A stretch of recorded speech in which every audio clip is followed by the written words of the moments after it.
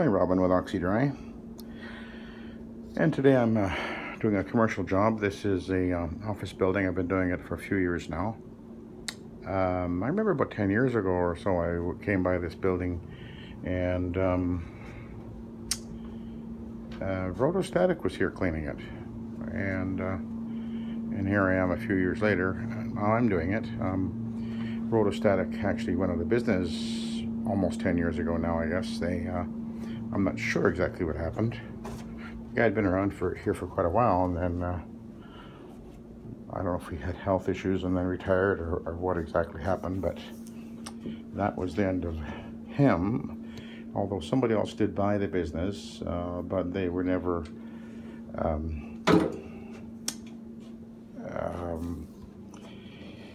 do I say this? They basically let the business falter and fail, and eventually the franchise took this operation back. I think they stopped paying their payments or something. I'm not sure exactly what happened, but they did have to. They closed down the franchise. They went under another name, and they've been virtually doing nothing ever since. So they lost the franchise. I heard from other people that they were just weren't into it. I think a young guy, his father had bought the business for him, hoping he would, turn it into something or whatever, and I guess his heart wasn't in it or whatever. Anyway, that's another story. In history. So here I am a few years later, cleaning this carpet. This is probably about at least the fourth or fifth time cleaning it. I've got, there's 2 floors. This is a medical office building, 2 floors, and there's 3 sets of stairs. And today I'm obviously using my Orbitec, which is 12 or 13 years old now. It's continuing to, it's another year for the Orbitec. I actually did a commercial job the other day with it, and again, it's just working perfect. But on this job, I actually switched out the original tufted pad driver, and I've got a Malish pad driver on there. And in case you haven't, don't know what that is, it's got, I don't know if you can see, it's got just kind of like little points on it. And it works fine, except it doesn't hold on to microfiber pads very well. The padded microfiber pads, like with the scrub strip. It doesn't work well for those. It'll tend to throw them. It actually tends to throw the Iron Man as well, but it works really well with the Superzorbs, which are made for the Orbot and the Vibe machine. It works really well with that. You can see this pad. I've used it with the tufted pad driver. You can see it's been kind of tearing at the threads, and that's what the tufted pad driver does, and that's part of the reason why I thought I'm going to use the Malish pad driver on here. It's a lot easier on these pads, and the 2 ways will work fine on this as well, which is what I actually normally use when I'm using my Orbitec. But this carpet is pretty grubby, so I went for the little more aggressive extraction ability of the Superzorb, and I've got a few challenging stains to deal with. I got one around the corner there, which we'll get to in a sec. We'll drop her down, and I think that'll work. Let's see what happens. So we'll do this lobby area.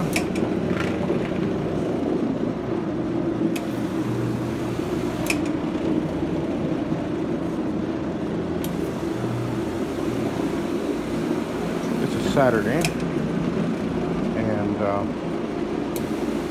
I got to the building, and the guy, the owner of the building, he met me here, let me in, and gave me a key fob to get into this building. I'm actually doing this building, and then there's another one just down the road a little bit where I'm doing a hallway and a set of stairs as well, so that's what I'm doing today. But anyway, he gave me the key fob, and then he took off, and and I was loading everything into the building, and then I closed the door, went up, and then realized I'd forgot something, went back to the van, grabbed it, came back to the door, and discovered the key fob wasn't working. So, of course, I called him up, and he came back, although someone, just before he got back, somebody did let me in. Come on, you can walk there, it's okay.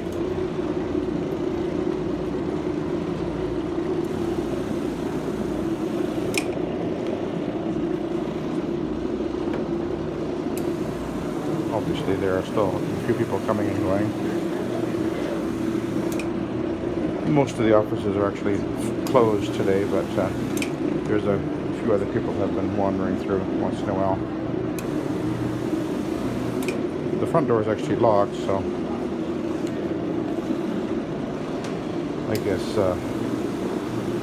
maybe it's the actual office people that are coming and going and doing things, working on a Saturday or whatever. Anyway, I did get the back into the building and all straightened out. So, it's a good idea to, when somebody gives it the key fob, I guess, make sure it works. He thought it was working, but obviously it wasn't.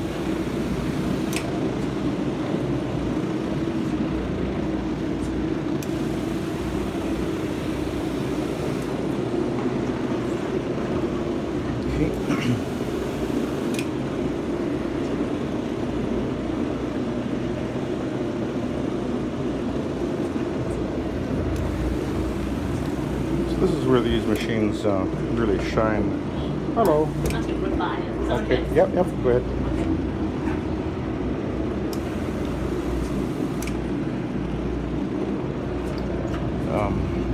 On the commercial carpet is where I find that the OP machines really do work great. As you know, if you're watching my videos, you know I'm more inclined to use the rotary for residential work anyway. But I do like my Orbitec for these big open jobs.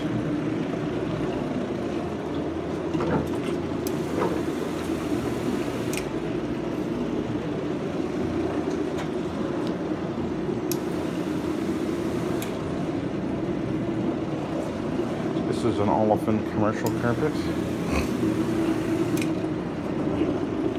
It's actually not in bad shape, really, considering that it gets a lot of traffic in here. They're only cleaning it about once a year.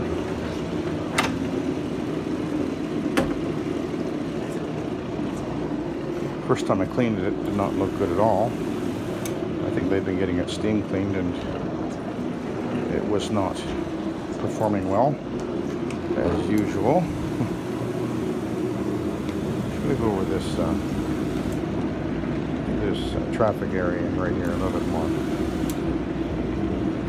Oh, someone's coming.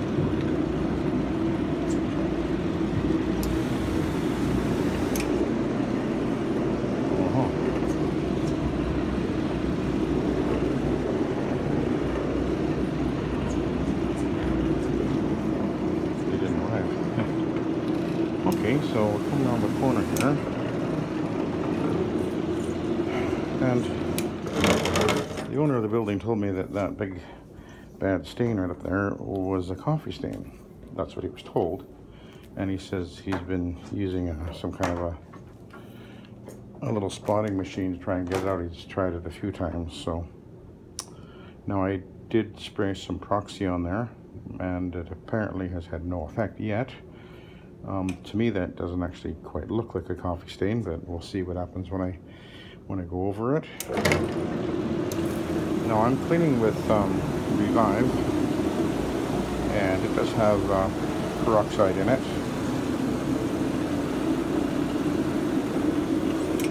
as well as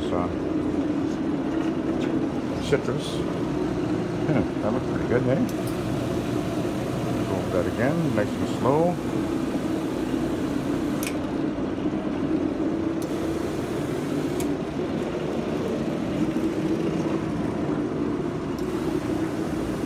promising. I can still see it a little bit.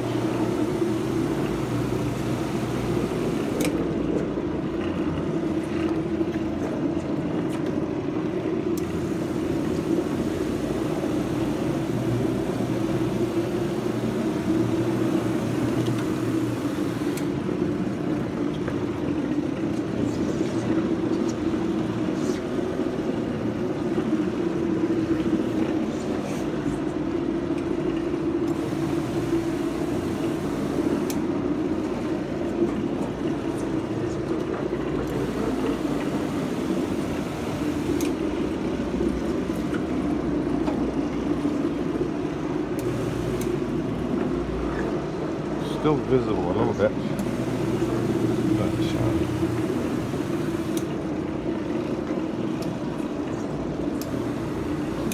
so let's try something here.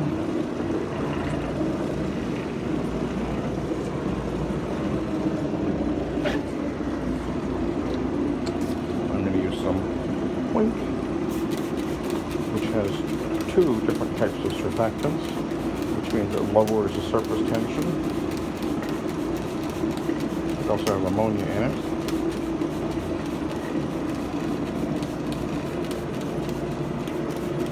So we're kicking the pH up, and whereas the Revive is on the acid side. So no, it's no, it's not acid. It's neutral, I think. So let's see what happens here.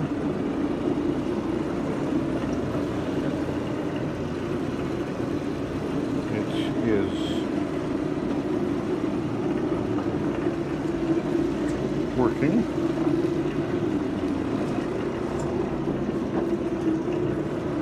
Yep, it's working. Just needs a little bit more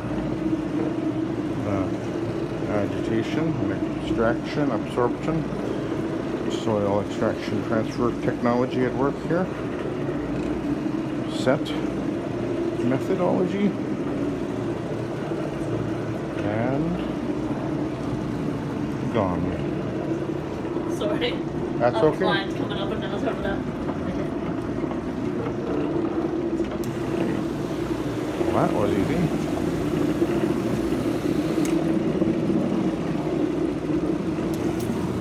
Sometimes there are simple solutions to what look like complicated problems.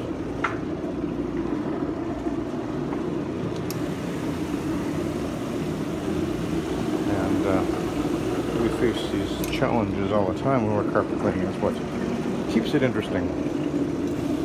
But you can see that stain is 100% gone.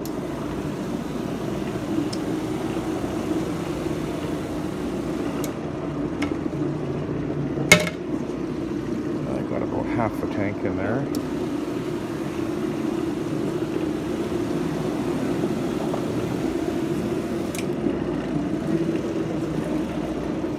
All right.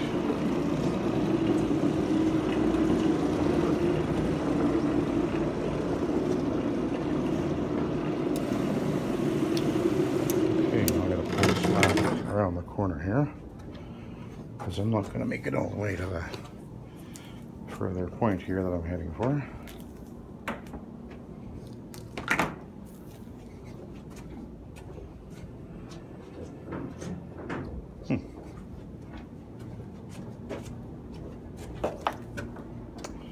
I will have to reposition, I think.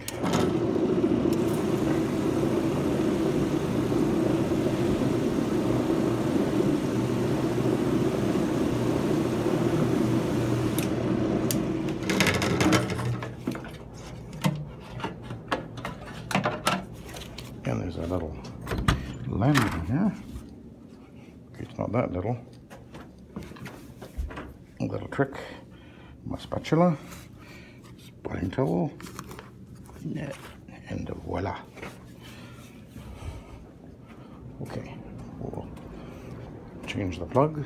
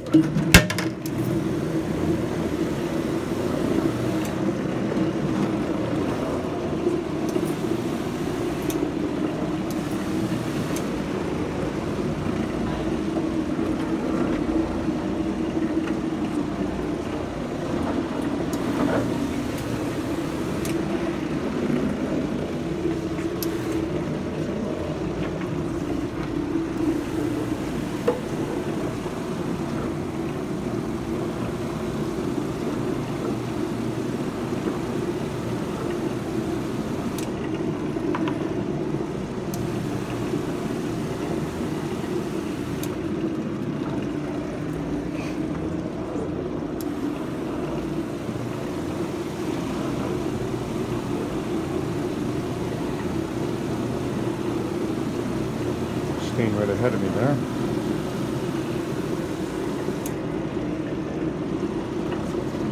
Stain gone.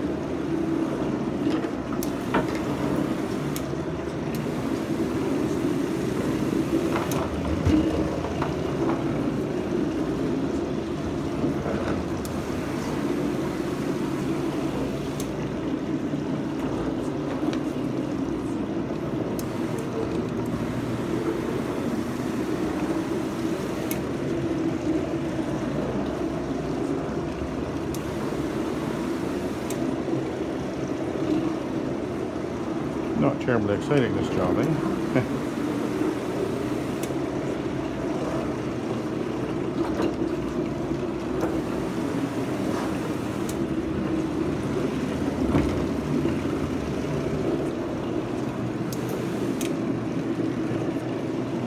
One of the reasons I kind of prefer residential is more interesting things happening, usually.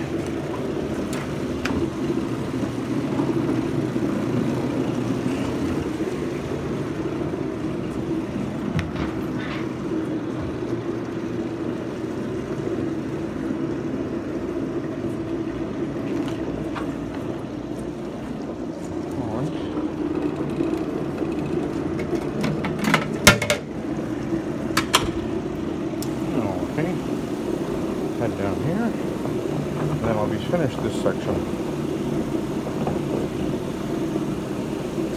Pulsating. Okay, let's go back over here for a sec. We'll take another look. Why not, eh? Scope this a little bit more. Won't hurt. I don't see any stain anymore.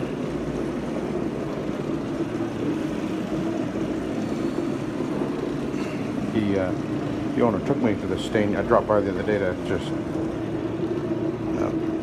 take a look at the carpet and met up with the owner, and he showed me that because that was his greatest concern, of course. So, and obviously I have fixed that. So there you go. I'm gonna let you go, and we'll continue on over that direction. And then I got 3 sets of stairs, and then I move over to the other building and do a hallway, another flight of stairs. So anyway, thank you for watching and have a good day.